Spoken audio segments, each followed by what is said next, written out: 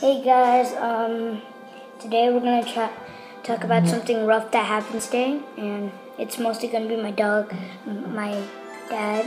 speaking because I really don't know how to talk very well. So Charlene got her first scare of a near car wreck today, and we were just driving on the regular road, and then somebody merged into our lane unexpectedly, and we had to swerve out of the way to avoid an accident. And it shook her up. It shook up me and her mom too, because she didn't even say sorry. Yeah, she went into a parking lot, and then we went to go acknowledge her because we were pretty upset about it. I mean, we didn't fight or anything, but yeah, we saw her walking into a store, and then there was no sorry or anything. So it's pretty sad, pretty scary for you, right? I actually cried. Wow. Yep. I mean, no one got hurt, and things happened. It was an accident. I mean, it was really a mistake that the other driver made, So luckily for us, we were alert and focused. And we survived. Yeah, luckily we were aware enough to avoid an accident, but it was pretty scary nonetheless. Yeah.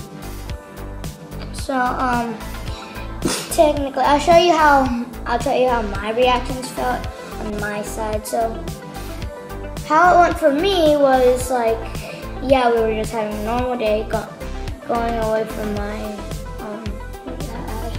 just jiu-jitsu. Yeah, going away from jiu-jitsu, and we were just talking, having fun, car, going home, and unexpectedly, my dad started honking. I didn't know why. I looked up. A car was right in front of us, less than 2 inches. That's what I think. And so much bumping.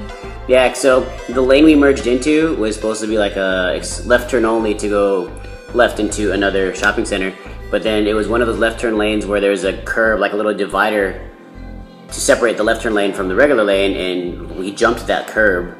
So Charlene thought we were in the grass. But and also a good thing everybody was wearing their seatbelt, right?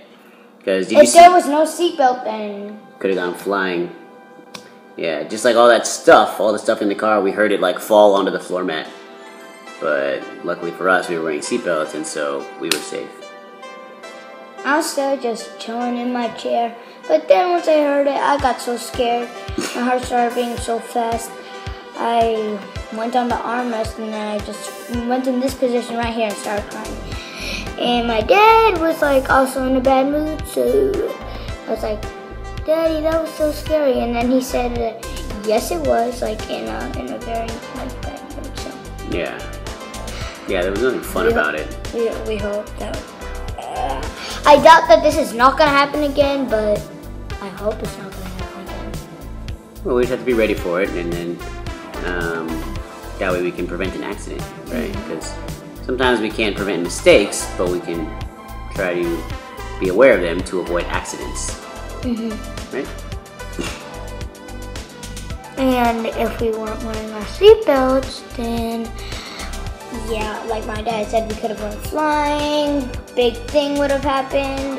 Police, the whole paramedic stuff would come, and some bad stuff will happen. And I never want to go in the ambulance, but that's why whenever we see an ambulance we always say, "I hope everybody's okay," because we never know if that's one day going to happen to us.